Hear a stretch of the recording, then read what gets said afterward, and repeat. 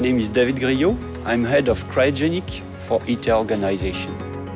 ITER will operate with extremely low temperature to cool down its magnets in order to confine the plasma into its vessel.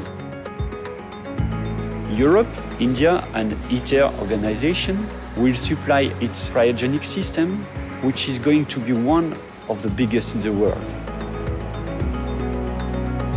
The system is made by the cryoplant, which can be resumed as a massive refrigerator, which produces cold temperature, and a distribution network of 5 kilometers of pipe with 50 cold boxes, which will connect the cryoplant to the machine. I am Mark Simon. I'm the deputy leader for the cryogenic project team. The cryoplant will consist of 3 helium and 2 nitrogen refrigerators with their auxiliary systems, as well as a helium cooling loop providing cooling at -193 degrees to the machine. Roughly 8 kilograms per second of helium will be processed through the cryoplant in order to provide cooling to the machine, and in doing so, we'll reach temperatures very close to absolute zero. Europe will provide the LN2 plant and auxiliary systems. So 2 nitrogen refrigerators will be manufactured along with a helium cooling loop, warm and cold storage tanks, and a helium purification system. The 2 quench tanks are the largest components of the cryoplant, and today is a very special day for us because they have made it to the ITER site. I'm Gregory Kuzmenko. I am technical officer for Fusion for Energy. I work for cryoplant and fuel cycle team. Cold helium will circulate inside the magnets to bring their temperature down. From time to time, the magnets may experience a so-called quench. Basically, they'll stop being superconductive, start becoming resistant, and as a consequence, their temperature will start rising rapidly.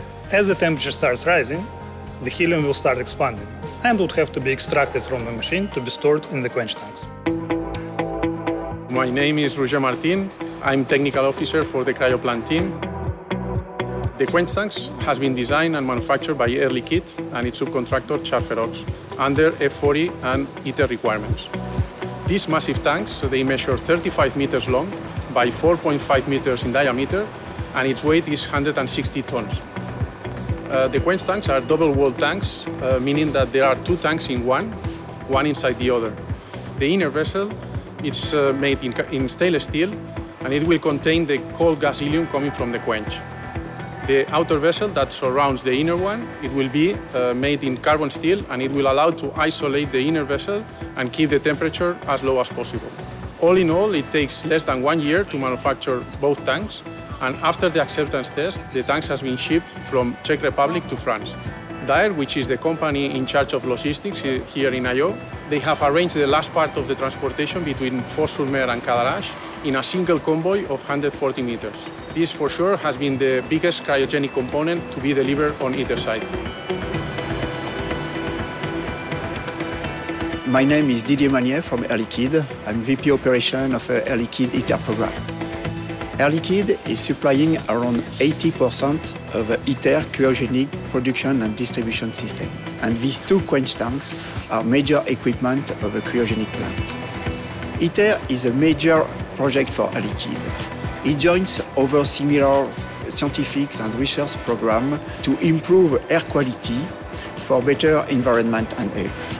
We are proud to take part to ITER project, bringing our expertise in cryogenic to contribute to the energy of the future.